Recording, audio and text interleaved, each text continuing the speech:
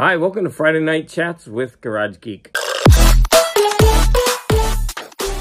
I know I disappointed a lot of you last weekend when I didn't post the Friday Night Chats. I'm very, very sorry, but I've been on vacation, of course.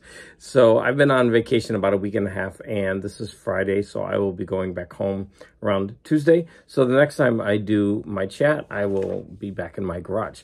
So as you can see, I'm in a bedroom. So this is my friend's home in Pennsylvania, and this is the room I'm staying in. It's an upstairs room. I don't know why I mentioned that, but it's kind of fun because my house doesn't have a traditional second floor. You know, I've been doing a lot of traveling. I could talk all about that, but I'm not going to. I will probably mention a few of the places I've been to in relation to some of the things that I'm going to show you in the video. But if you would like to have a traditional travel video with pictures and me showing off like the things that I bought along the way, please let me know that in the comments. But basically, I flew from Los Angeles to Boston. And then after I was in Boston, which really kicked my ass because I flew there in the middle of a heat wave. And this is the second time I've been to Boston, and it's never worked out for me either time. But I don't know, Boston just doesn't like me for some reason. And then I went from Boston to Cape Cod, which is very, very beautiful over there. Then back around and then up the coast to Maine. And then from Maine to Pennsylvania. So it was actually, doesn't sound like a lot, right? But no, it was a lot of driving. Of course, had a lot of stops everywhere along the way. Lots of great things that I've seen. So I'm going to be talking today about some movies, some stories that I read, and just a bunch of stuff that I've picked up along the way. I don't have my iPad. I didn't want to bring that on the plane. Just something else to carry that I wouldn't use. But I mean, I would have used it for this, but I wouldn't have used it much. So I'm actually going to edit this video. I don't normally edit my Friday night videos. I'm not going to edit it for my ums and ahs because I don't want to take a lot of time to do that. I edited a video, which I posted, I think, yesterday, and that was of art from the Clark Institute. And that one took me quite a while to edit. So I'm kind of over editing right now. So I am going to just add pictures. So since I mentioned the Clark Institute, I got this. I was so impressed with this place. I didn't realize like the extent of the art. They basically have one building, maybe two buildings, right? They have the entrance building, which has the special gallery downstairs, and then you walk through this glass kind of corridor into the other building, which has about 20 rooms that you go through the art. So it's actually kind of small, but wow, was I amazed at how much art they have. And I really wanted something that would showcase the art, and I could learn about that institute. And so I actually started reading this, and it just starts talking about how they amassed their wealth. And the grandfather left 4 Manhattan blocks, 1 to each grandson. I mean, and look at those blocks, they're huge. And I think this one probably had the Dakota on it. I mean, we're talking wealth, 4 city blocks. And that was just some of the property he probably had. It's mind-boggling, the wealth. And then the man who created this institute with his wife, they amassed such an amazing collection of art. So I really wanted this book just so I could learn more about what I was seeing, because it really did blow me away. So I started reading this, and I'm just at the very beginning. And when I was the same day, I went to the Edith Wharton mansion. Now, she only lived there 10 years. She didn't know she was going to only be there 10 years. So she actually had the mansion built, and it was built to her specifications. She went, her first book was actually an interior design, and it was a book, and it was a big bestseller, and she did it with someone. And the principles that she outlined in that book are still being studied by interior designers to this day, but she was all about symmetry. It was a really, really cool tour of a house, because normally the homes that you go in to see are these grand things with all this open space and all this, you know, ornate architecture and design. But she was very much more for the simplicity and for lines, and above all, symmetry, which is so cool. Because, for example, she had all these windows, sets of windows on the front of her house. And in the inside, when you go into the hall, she had that mirrored, all the windows there. But some of them weren't really windows. So she would put like mirrors instead of windows. So if you looked into the front window, you would actually see yourself looking back at you. It's like all these weird details that when you actually take a tour, when you go to one of these places, is so worth it. But when I was there, you know, there were, of course, I bought magnets and whatnot, but I went ahead and I bought this Signet edition of Signet Classic, because I really, really loved the cover of this. And this is a really short read, and I was hoping to get it read by the time I would do this, but I didn't. But I look forward to reading Ethan Frome. This is one that I've never read, although I guess that this is a novel that was taught in many high schools for a long period of time. But it wasn't taught where I went. I know I've read other stuff by her, but I've never read Ethan Frome. I mean, but look at that cool art. It's just, I love that kind of, I don't know if you would call this cartoony, painted style, but I really, I do dig that. So I grabbed that book. Normally I would buy the Penguin Classics, but yeah, this was cheap enough, and I went ahead and grabbed it because I thought I would start reading it.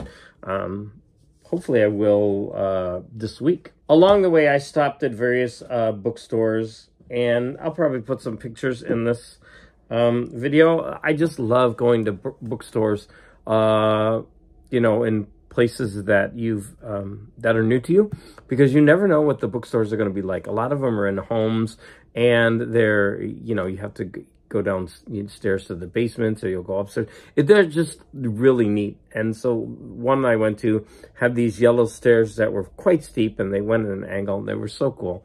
I loved it. So I'm just going to show off some of the books I bought and some reasons why I bought them. So I bought this, oh, two of them. Here that is.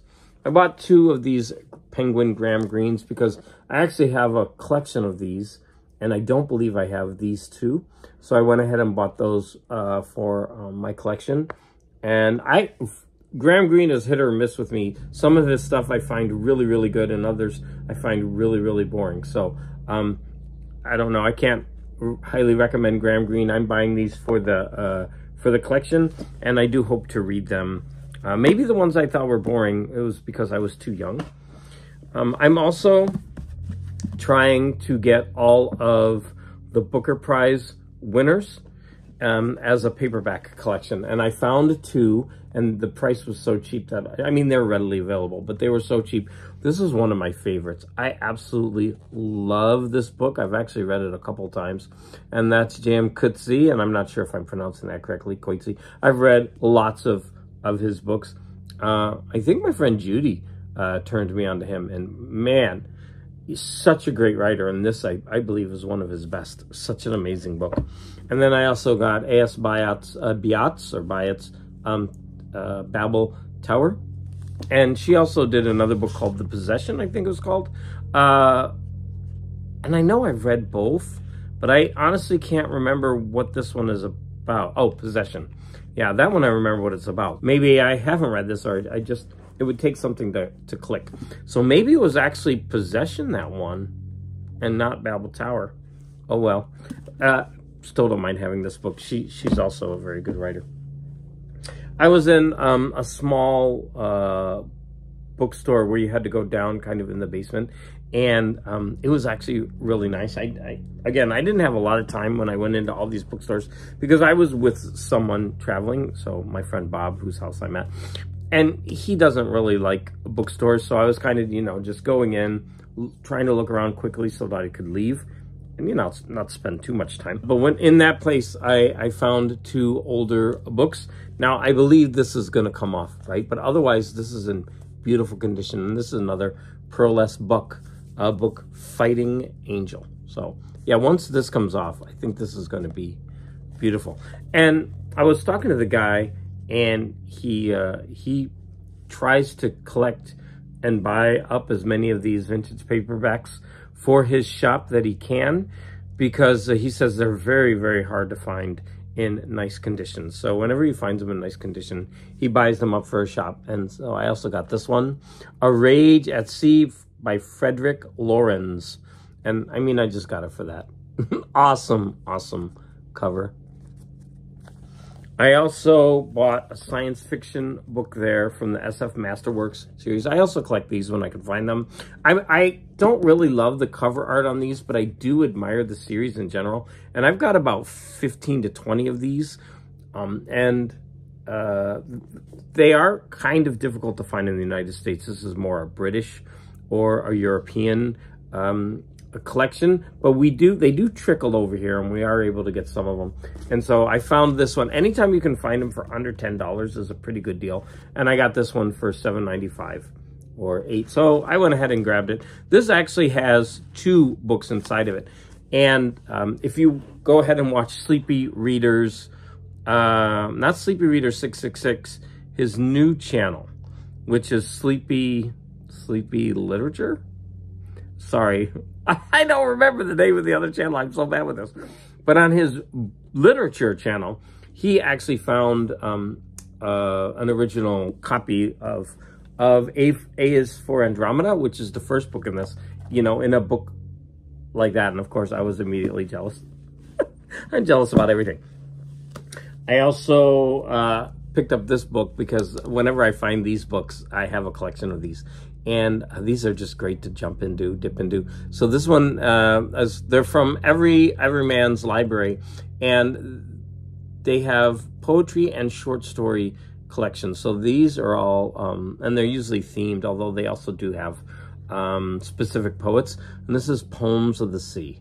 Now, how much fun is that? I know someone, I think I showed, who did I show it to? Maybe Sleepy Reader, and he went, "Yar," which made me laugh. And I found at that same store, he gave me a great deal. I went up and he just gave me a bundle price, and it was a pretty good deal. So I got some CDs and also some cassettes. Now I'm a big fan of this album. I love it. And so I found this one, but I also found that. And this one, if it will be clear, now that's, I'm pretty sure, Doré art. And if anybody's watching my channel, I need to cut my nails. If anybody is a fan of my channel from way back, you know that I did a special on Doré, and not really on Doré, but his art for, I don't even want to go into it because it's going to take me a long time to remember. But anyways, that is, I'm almost certain that's Doré art on this Crash Test Dummies cassette. So I got 2 Crash Test Dummies. I was very happy to find, very cheap.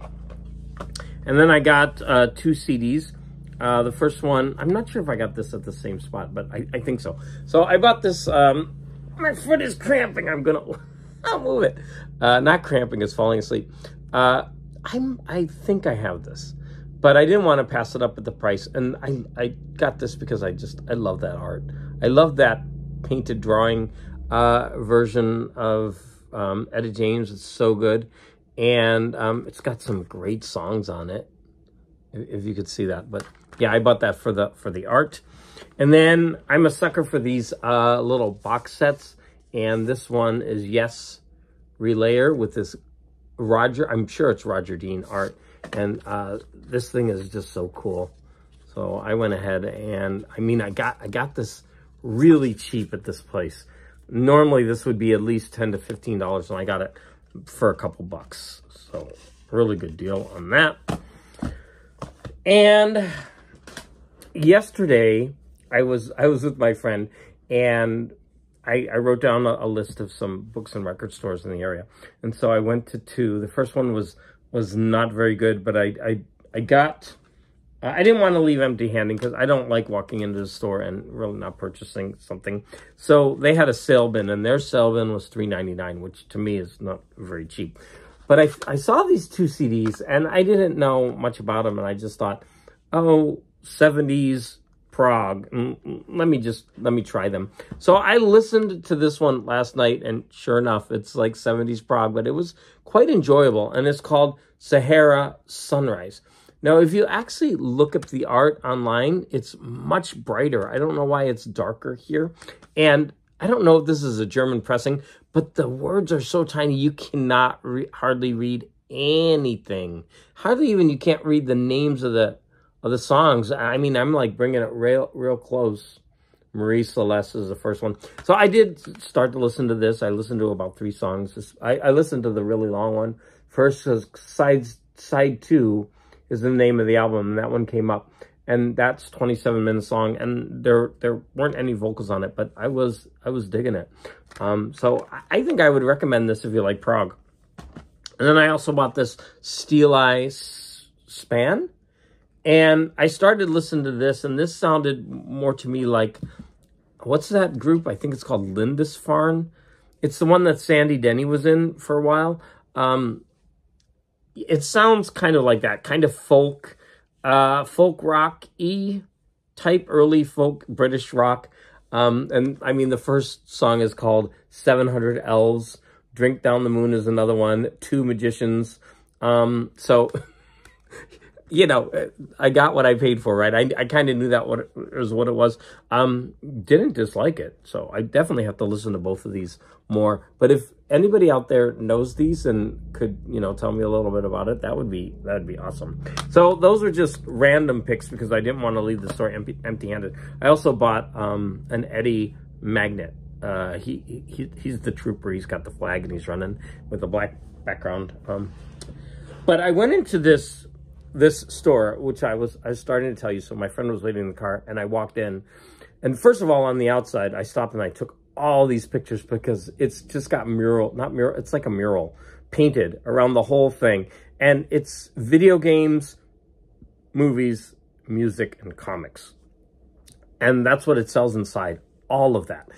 And so on the outside, it's got paintings all around it, and so I was taking a bunch of pictures. I'm sure I'm going to be plopping them into the video. But when I went in, I was just like overwhelmed because it was like a warehouse, and it was so huge. I looked at the game section, and I could have been in there for a good hour. And so I immediately started going over to the vinyl section, and the first thing I saw is they had a huge metal section, and the prices weren't bad. Now, I didn't want to buy any albums because they're going to be hard for me to ship or to carry. But they had a lot of records, and they were, you know, within the $5 to $10 range, and they were ones that I don't often see, and I was kind of like, oh, I wish I had more time to just go through all these records. I'm going to show you a B-roll of just, I went right to the metal, and I just started looking through, and the prices were about $25 new, and I think that's good for metal, because in LA, they're about $35. So I was pretty surprised. Now, I only looked through the first 3, but the metal section went on, and it was much bigger than any store that I've seen except for maybe Amoeba. It might be Amoeba's, because Amoeba's metal section has gotten smaller. I did buy a CD. Now, this is going to be funny because I'm not a huge Rolling Stones fan, but I bought this, and I'm going to tell you why. So this is a Virgin. Okay, it's got junk all over the case. I'm going to have to try to clean that up. But this is much bigger than a normal CD, right? When you look at it, it's bigger. Now, what they did was they combined the jewel case and the paper replica.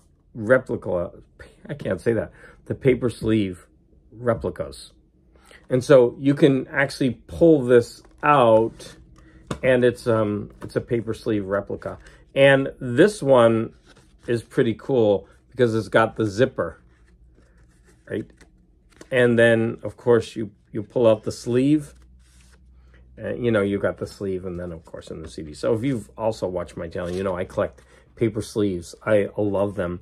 And they didn't make many in this series, this version. And usually when I look online, they're about $15 to $20 each. And I found this one for $7.99. And so I thought, well, that's a decent enough price for me to start getting my collection. This one also has this like plastic sleeve that's kind of yellowy. And it says, this piece is provided to help you protect your plastic case from any possible scratches caused by the zipper. It doesn't quite work. You put this on, and even then when you do that, it still leaves scratches on the case. So even though this is not in pristine condition, I'm very happy to have this in my collection. So yeah, it's a combination of jewel case and paper sleeve, which Virgin Records did, and I think they only made about 6 different CDs in this collection. And I would, at some point, like to get all of them. And in that store, I was going around, and some of the comics, I have to turn because my foot is falling asleep from sitting on the floor. So they had all these comics, and some of them were arranged, but there were so many boxes, and they were just randomly thrown in, like all kinds of comics, just modern, Silver Age, Golden Age. And the prices weren't great, but there were bargains to be found. So I did not have time to go through, and I deeply regret it. But I had been in the store so long that my friend actually came in to find me. He's like, what is going on? I thought you were going to sleep in this store. I was so excited to be in that store. I didn't use my common sense to get out of there. But I found this Neal Adams Superboy, which I don't have. I mean, look at that cover. And it was $4.99. And I would expect this to be around 10 bucks. So I think I got a really good deal on that. I mean, look at that. And what's really neat is this is number 178. And I have 177 and 179. So now I have a 3-issue run. And when that starts to happen, it's really nice because it feels like you're getting somewhere with your collection. So there I have that Superboy. And I don't know why I got this, but Felix the Cat, first issue. I actually have number 4 of this, and I found, like, just randomly for $1.99. It's probably, I paid too much for it, but I was like, oh, I'm collecting these, so I might as well grab it. This is going to be a fun read. So this was, it's a modern, $1.25 comic. So there you have it. Now, I'm done showing the stuff, although I'm actually going to a really nice bookstore tomorrow. There's I don't know, it's a couple floors, and I think they have cats roaming around. I love that. And they have like trees made out of books, and I mean, I just love that kind of thing. So I'm looking forward to that, and my friend is going with me, and I kind of convinced him. I was going to go there myself, just drive there. It's 29 miles away because they have a river walk, and I love those where you just kind of walk along the river, and they have like plaques and stuff like that. But they have a theater group there, and they're performing Sunday in the Park with George, which is a Sondheim, and I love Sondheim, and he does too. So I convinced him, and we're gonna make an evening of it. We're gonna go early so that we can, you know, look at the shops. There's also an antique mall there that is one of the original antique malls or something like that. It's got a claim to fame. The town is called Oneonta, New York. I think that's what it's called, Oneonta. I think so. And do the river walk, and then have dinner, and then go to the theater, and then come back. And then tomorrow, we're going to the local flea market, which I've been to before in past years. And from there, I'm almost on my way home. 2 movies that I saw. My friend really wanted to see Nowhere Boy. I don't know how he heard about it, but he really wanted to see it, and it was available streaming, so we watched it. And it's the story of John Lennon when he was young. And I'm gonna, you know, give it about a 3.5 out of 5. It's certainly a good movie. I didn't like the performances because they just seemed kind of fake. The people might have really been singing, and but they weren't playing actually on screen, and their voices were kind of dubbed in for the performance. I don't really like that. but the two lead actresses were so good. Their performances were both great. But yeah, it was a nice movie. If you want to, you know, watch a fun movie about a young John Lennon, then yeah, you'll enjoy it. It's definitely an enjoyable movie. I just wouldn't say it's like amazing. But the guy in it, I was like, oh my gosh, I'm like, who is this guy? I know my friend Bob was like, wow, he's so cute. So I was like, well, let me figure out who this guy is. So I looked him up, and of course I was like, oh yeah. So he was the lead in Kick-Ass, and also he is Quicksilver in the Avengers movies, you know, as a little bit older. But in 2009 he made No More Boy, and in 2010 he made Kick-Ass. So I was like, oh Bob, let's see if you'll like Kick-Ass. It's not his type of movie, but he actually ended up enjoying it. I enjoyed watching it too. Nicolas Cage is great, and even better is the Grace Chloe Moretz. She's so young, and I think she did one movie before that, which is Let the Right One In. But she's so good in this, in Kick-Ass. So, you know, I'd already seen it before, so I recommend that. It's a really fun movie. Now, two stories that I read. So when I was flying, I put this in with my luggage, and I started reading it, and I only got through two stories. But what I did was I read one story, and then I watched the episode on the plane. Now, the first one was called Whom the Gods Destroy, or Whom Gods Destroy. I don't know if you could see that. And so this episode is where Kirk and Spock beam down to a facility that houses the criminally insane. Yeah, and it turns out that the person that he's going to see, which is a former Starfleet captain, has taken over the asylum, and he is able to shapeshift or change his form, and so he traps Kirk and Spock there, and there were quite a few differences from the story to the episode. What is added is there's a fight scene between Kirk and Kirk, which I don't think was in the script, but you know, that was probably added for all, you know, the fanfare. I enjoyed both the script and or the story based on the script by James Blish and the episode. They were a lot of fun, but there are some details that are changed that make the story worth reading. The next one that I read was The Tholian Web. Now, The Tholian Web is, from what I remember correctly, the Enterprise goes to investigate a ship that's gone missing, but for some reason the ship, when they get there, the ship is phasing in and out of time, or in and out of, not time, space, into another dimension. And so Kirk goes over to investigate, and it seems like everybody on the ship, they killed themselves. They went insane. And Kirk gets trapped there, and his ship phases out. And so he's left on that ship in another alternate dimension, and he can't get back to the Enterprise. In the meantime, in the Enterprise, this alien race comes in, like, you guys are in our space, and you need to get out. And they're like, oh, you know, we really need help. We came at a distress signal. And so they wait, and then the ship doesn't appear, and so the aliens think that they're lying, and they immediately start building this web around the Enterprise to trap them there. So yeah, there are some slight differences between the story and the episode. Yeah, it's also a fun episode, a fun read. I'm really enjoying reading these, noting the differences, reading, watching these old Star Trek episodes in that manner. And having said that, wow, in 30 minutes, I actually did that pretty quick. So there you have Garage Geeks Friday Night Chats, even though I missed one last week. All comments are appreciated. So as always, I want to end this episode by reminding everyone to please, please, please be more intelligent.